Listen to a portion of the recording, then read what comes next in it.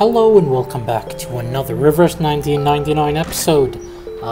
Let's do a few things that I forgot to do in the last episode, which is check, does Bloom have a unique coat? Hello. No, she does not. You see, I've been doing this where I save the last one and record it, just in case they say something like they did with Sonetto, or with DK, where if you arrive at like 50 or 60%, she asks you, do you think justice delivered late is justice or something? Anyways, I wanted to have that on camera. Anyways, next thing on the agenda, Sonetto. Greetings. I forgot to portray her. Actually, maybe I did portray her. Where did her thing go? I'm pretty sure I claimed one of those. I just bought a rare and strong bike. She's level 2. Where did I claim that? Was it in story? Here? It is here, yeah, that's right. Okay, so we forgot to do this thing, which is kind of troll from my end. I apologize on that. And yeah, we can portray her, and we can, and more importantly, awaken her or incite her, because, I don't know, for how much I use Sonetto, I think it's worth it. Never mind. Never mind. I think I can craft this. I can 100% craft this. I'm just lacking this one material. This one material. I am trolling. I apologize. I am stupid. I should have gotten this off camera. So instead, I guess we're gonna keep Sonetto at Insight 2. Ideally, we get her max portrait, because again, we use Sonetto too much here. Anyways, let's resume main story. Ideally, we get 2 stars, get the 330 thing, claim the tiers, see if it's enough to roll. Number 6. The empty ship. It returned as scheduled, yet empty-handed.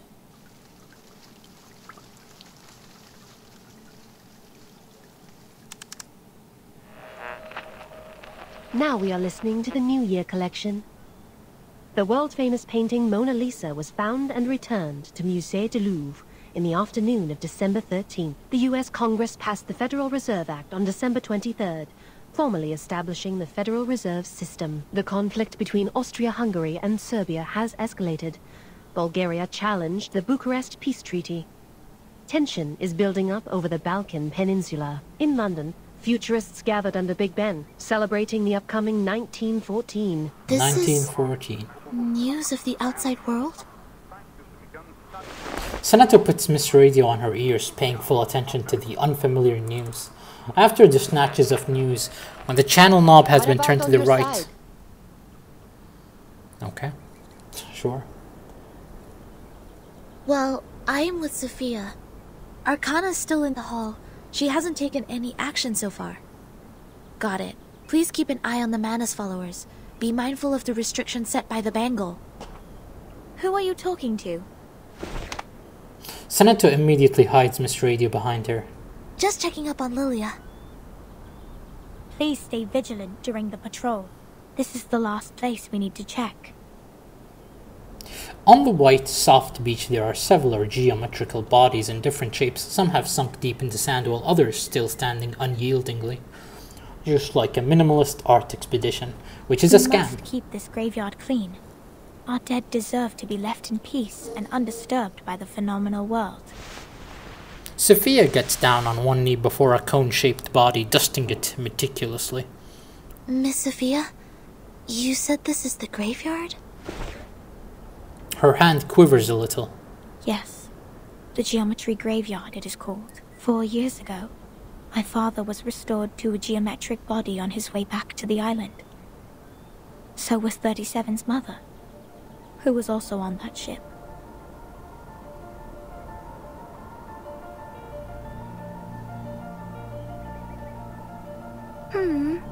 Why are you crying, Sophia? Oh, I didn't expect child 37 in main story.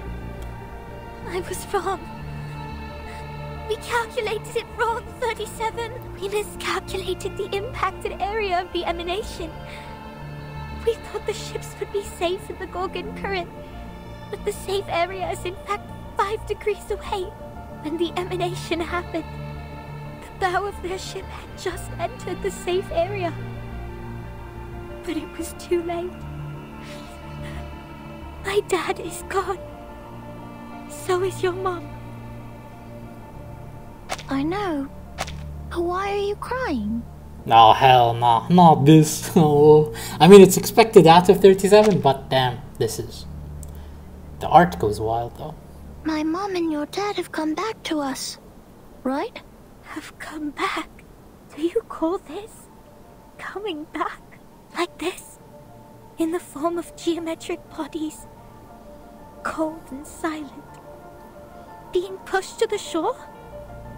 37 frowns, looking confused, but then the corner of her lips turn up. As usual, she works out the answer within seconds. Swift and precise. No. They have gone somewhere further. Look at them. These geometric bodies. How pure and how elegant. I've never seen such perfect geometric bodies before. If they are not from the eternal and transcendental world of forms, how should we explain this? 37? I'm going to study the emanation, Sophia. This is the best chance ever. The transcendental world finally opens its door to us. We will reach our hands to the forms and explore the oldest and eternal laws. Will you help me, Sophia? Next time? Next time I will definitely make a better calculation. I promise. That's cute. Except we know what 37 looks like today. Not much of an improvement. Waves lap against the beach. In the fine sand, the geometrical shapes are bathed unyieldingly in the moonlight. Despite the endless tides, they maintain their form, never eroded, nor washed away by time. Which again implies the question, why is the storm, is the storm a global phenomenon? Oh, jeez, I cannot speak. Why is the Foundation immune? I want to know. What is the Foundation's location? I know the Foundation has several branches. Again, I didn't think about this until the last video, which is, does the storm cover the entire world, or are there specific areas exempt from it?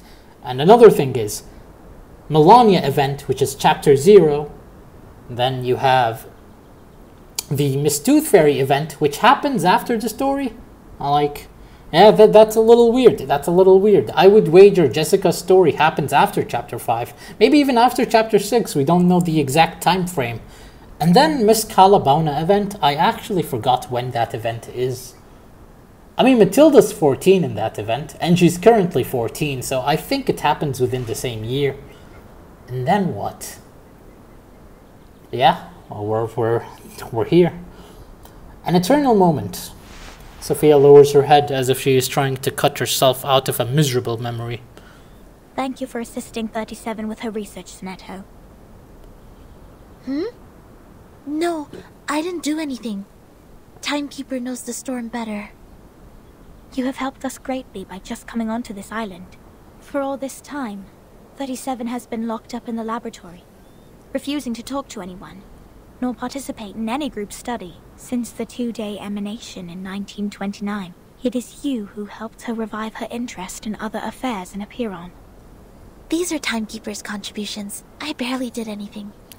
You know, we like Sonetto because she's the humblest one of us all. Sophia smiles bitterly and looks away. I can't help 37 because I don't see the charm of numbers. I lack the perception that an integer should have. That's why I can't see my own number. The number's charm? Sorry, I have never thought about this. For me, Arcanum is my inborn mission.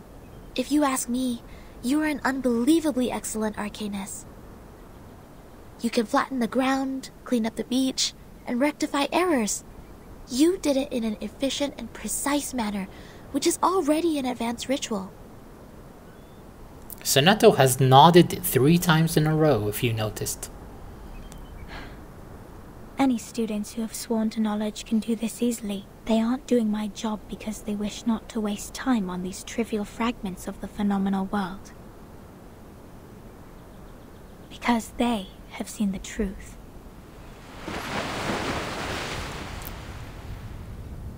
I mean, again, it sounds like a cult. For real, for real. You know, you will never understand it, but they do. The phenomenal world is never complete. Like you can never draw a perfect circle there, no matter how much time you spend on it or how sophisticated your device is. It is impossible to draw a perfect circle in the phenomenal world. Arrows always exist. The floating points after the decimal can be reduced, but not destroyed. The perfect circle only exists in the abstract transcendental world. Of course, anyone in the world can find out the value of pi through the most primitive method. Egyptians, Greeks, Chinese, and Babylonians. They have all tried. They made circles with twine, painted on the ground with twigs, or measured the land with cubit rods. But none of them actually drew a perfect circle. However different their practices were, they found out the sole truth, the approximate value of pi, because the essence of the circle is hiding in the imperfect manifestation of it.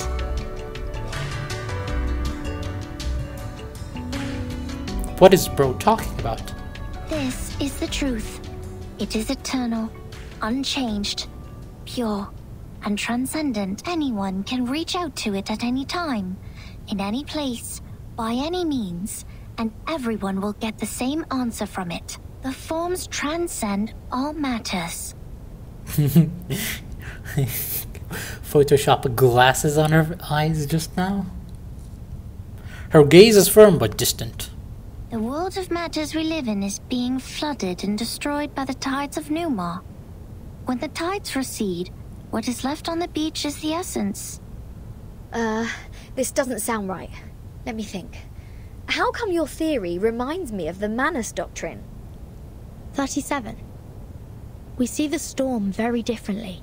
Among all the other things, we saw it first of all as a disaster. But earthquakes, floods, volcanic eruptions, these are also disasters. These catastrophic events happen not because they have a reason to destroy.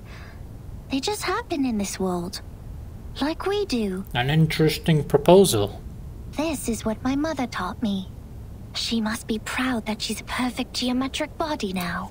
You know, maybe the entire world did get stormed multiple times, and we just have no idea. It's just this time the storm couldn't storm everyone, so we actually have an idea that it exists. After all, if there was a perfect storm that wiped the entire Earth, then in theory that would mean that we have no recollection of it. No?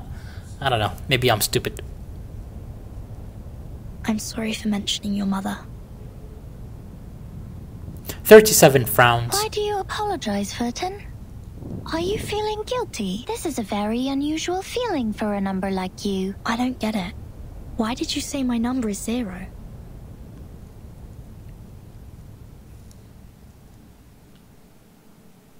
To be continued? Unlucky.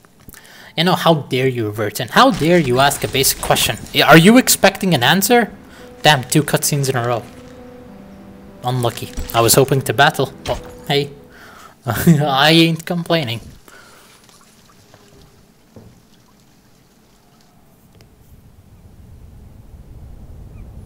I just saw it.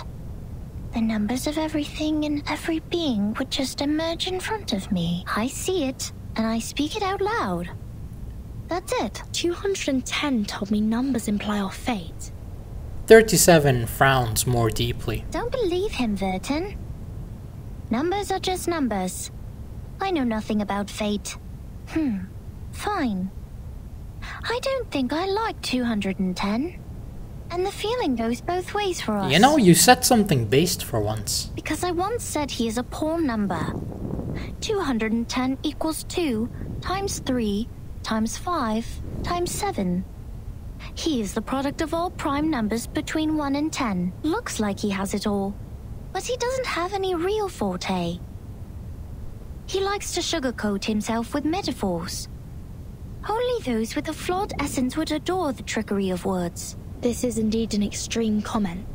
And 6 is no better. Every leader of a Pyrrhon has been a 6. 6 is the perfect number since it equals the sum of all its proper divisors. 1 plus 2 plus 3 equals 6. No way. But this number has been overrated. He's not that special. Swear on your god that 1 plus 2 plus 3 equals 6. Just swear and I'll believe you. What about your number? What does 37 mean? I don't know. She purses her lips. I am 37. I've known it since I was born. So does everyone else. People told me what it means. But I have never tried to prove their theory. I know very little of fate. So I always think, even if I find out their essences, does it mean I have known them better?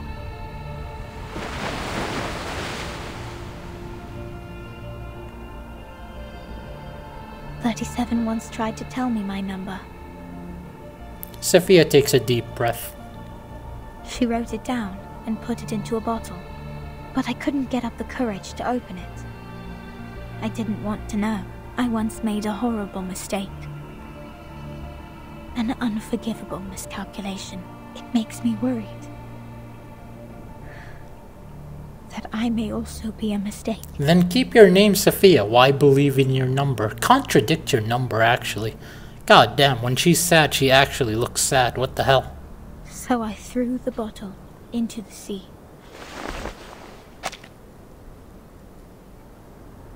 God damn. God damn. The CGI always goes wild. I mean, look at those birds. They're not even properly drawn. They're just a few strokes and then they just look so good. God damn, they cooked with this one. She stops her patrol and turns back briskly. This is how 37 is different from us. We are all prisoners of that cave. Only the wise one can find her way out of the cave and return to rescue the rest of us. I'm the ignorant prisoner who sits, and she's the wise one who returns. I will be crushed into dust by the truth, while she will be the star shining above it.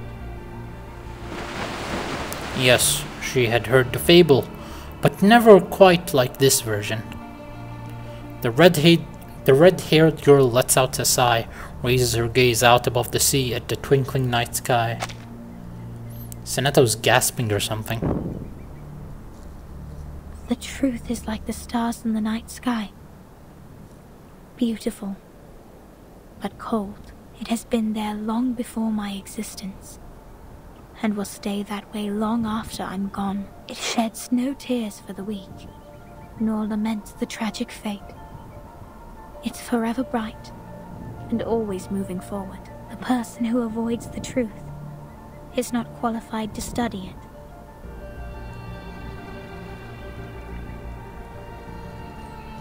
Arcane moment. I'm sorry. My interpretation has been emotional. No. I think I kind of know how you feel, Miss Sophia. However unworthy you think you are, there must be something we can do. Maybe we can't reach the core of the truth, but we can clean up the path to it for the future explorers. This is our fate. Interesting insight. I have come to understand why 37 likes you so much. Let us go back to work then. Start from dusting the tombstones.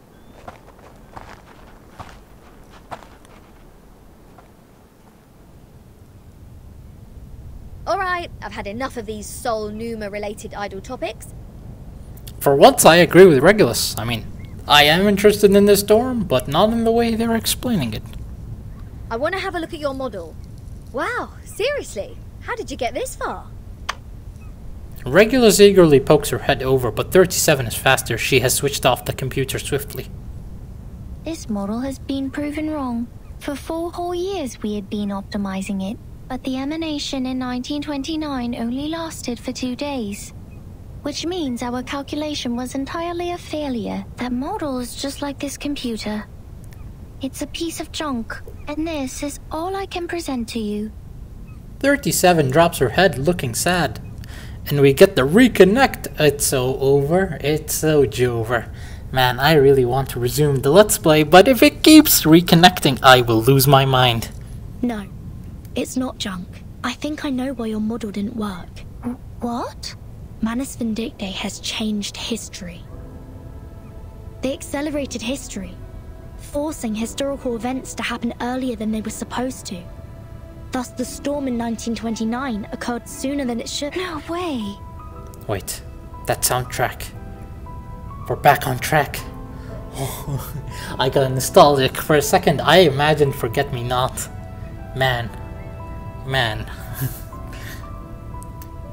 37 stares at her in astonishment, her shoulders shiver. Controlling the emanation. Changing the history of the outside world. Numa is eternal and transcendental. It won't obey any orders given from the phenomenal world. Neither will it change its patterns because of some fragments. I'm telling the truth, 37. I've been there. In the storm of 1929. Your model was not wrong. You just missed some key information. You've never been to the place where the storm falls, and thus know nothing about the symptoms of the storm syndrome and the true purposes of Manus Vindictae. No! That's impossible! Yep. You went to... this is what Virgin did, right? She just went to 37's house and just brought 37's book and said, yo, you're wrong. And then 37's like, why? What do you mean I'm wrong? And then Timekeeper is like, hey, listen. Your mother? She died. And I know why. And so 37's like, what do you mean? Tell me. Why did my mother die then? And Vertin is like, L plus ratio. That's basically what happened. Even if there are means to control the emanation, it wouldn't be like this. If this is true, does it mean the phenomenal world, this insignificant phenomenal world, is more transcendental? Mother's model was defeated by this? She holds herself with a pale face, as if making a tough decision. Eventually, she speaks up again with great difficulty. Vertin, could you give us proof? The proof that Manus Vindictae accelerated history and triggered the emanation. I swear I wasn't lying. No, not like this. To prove it in front of a Piron, go to our sacred place. To the Hall of Truth. In the depths of the cave. There, everyone can see the essence of the world. I beg you. Give them your proof, just like how we submit the proof of our soul number. To be continued. Unlucky. Things were just getting interesting. Hey. Hey. I dig with this. You know what else I don't dig? This narrator. Come here. Place your hand on it. Feel the texture. The craft is one of a kind. Not some cheapie you can get from the flea market. I mean it. This is a Keelim. And even the most traditional, delicate, and expensive kind. It has applied fiery red as the dominant color, and the stitches are perfectly neat. From the sea, it arrived with a meerschaum pipe, a glass jar, a pack of sugar cubes, and a child in panic. Both she and the Keeling were born on the land where the craft originated. Their appearances apply the same dominant color, and the patterns in them share similar complexity. I'm assuming Sophia. Oh, your curiosity is aroused. But No. we are not done with the carpets yet. You've always got to get a souvenir or two every time you reach a new place. So you will have something to show when you tell the stories one day, right? No. I'm not curious. I just had no choice but to talk with your face. Look at these handmade fabrics. How Shut up. But they are just people like us. What if Shut they- up. Then you will be in trouble. Big trouble. All the problems in the universe will come at you, and the situation will be even worse than the bureaucratic system of a millennial empire. I don't want to react to damn it. But I also don't want to respond with can't we do something to fix it, because frankly speaking, I could not give a shit. Calm down. They always step into the same river named Mistake, again and again. That's why we need them. Those crossing the river with their rulers, spanners, toolboxes, and dusty faces. Engineers. The correctors. Their duty is to remove the loose threads and iron out the wrinkles on the carpets. In the language of this island, that is to check. No one is capable of doing this job except the altruists, because it is similar to unraveling a ball of wool. And she The red-haired little girl with the carpet in her arms was overwhelmed at the beginning. Not yet familiar with the ruler, she tried her best to find the end of the threads. Sophia. So the cats took the opportunity to jump on her together and left. See, that's the problem every corrector has to deal with. Their job is to correct errors. But what if their own existence is also part of the errors? Oh, it's no big deal. There is more than one loom in this world.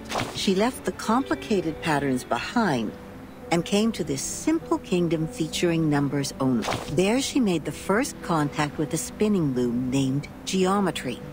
She had never seen anything like that before, and it was without a whole picture of what she was working on. She resorted to her hard work and more hard work. In the end, her hands were no longer tender, but tough enough to resist the damage from the loom. Yes, she has won a place on this island for herself. Yes, she's a quick learner. She learned even faster than some of the locals. But that was not enough. And now she's gonna refer to 37. She has been outmatched by her playmate, the leading one in the field of mathematics on the island. That girl is like a perfect piece of satin born by nature. It is decorated by the beauty of mathematics and geometry. No manual work involved. In order to reach the showcase where that perfect piece lies, and to stay on the right track and fit into the school, she has done everything she could. But she is still the most distinctive carpet there. Anyone can tell that as long as they spend some time on the island. Of course not. She's only a bit different from others. So she will continue to weave on the loom until one day the spindle pierces her callus and the fire burns everything to the ground. Shh. I should stop here. You know that mathematician who was thrown into the sea? He died because he said something he shouldn't have. Cut not wood on a public road. Open not an unwanted bottle. I don't know what to say next. I guess the best line for this circumstance is, see you later. See you never, I hope. Oh, I don't know. She doesn't say anything interesting or of value. I listened because maybe it's Sophia 37 lore, but it's not. It's just nothing. I guess 3 tiers? Not even. It's just +1 on the drops. And well, let's open it, claim it, relieve you of your misery. 350 clear drop save, that's pretty good. I didn't even notice a part of the island is right here. And so what's left on our agenda? Can we summon for 6? Not yet, we're missing 260. Let's check our tasks. So we can claim this, that's 30. We can get another 60 here. I guess let's check our units. I'm not good at dealing with visitors. Unlock. I am not reading that word. Eesh. Claim some more tiers here. Bada bing, bada boom. Is that enough? That is not enough. We just need 50 more. Speak. I shall speak. Boom. And there we go. Now we have enough to do a multi. Let's go. 6. The man, the myth, the legend. I believe we did 30 summons for you. So this should be summon number 40. Unfortunately, pity is not on our side, so let's hope we don't cope this summon. Hey, a golden spark is always a good spark. So you're saying we have 4 5 stars, but no 6. Understandable. Oh? Never mind. I don't think I'll use baby blue under any circumstances ever. DK, please, please. Yeah. Silence. Speak. From whence dost thou hail, and what is thy purpose? Hell yeah! We got another DK, which is actually pretty hype. I love me some DK. What? Click? Yep. I don't think there's another 5-star of the same element. It's all just click. Bicorn? Are you a brave speaker? You look like one. And sound like two. I don't know why that made me chuckle. Another Bicorn Bloom. You know, we're already max per tray with Bicorn Bloom. I mean, I won't complain. It's another Bicorn Bloom. I guess, maybe we get more of those bonus pity things. I guess let's just go and awaken or portray our DK. Powers effect changes too, so I guess we improve our first card, which is... We improve it by 20% actually. Not the worst. 20... Okay, yeah, this is pretty good. We improve it by a lot actually. 20% level 1, 30% level 2, and 50% level 3. That is pretty big. Anyways, I hope you enjoyed. Thank you for watching. And I'll see you on the next episode, where I actually, Greetings. hopefully, Today insight matches Sonetto. the color of your eyes very well. Goodbye.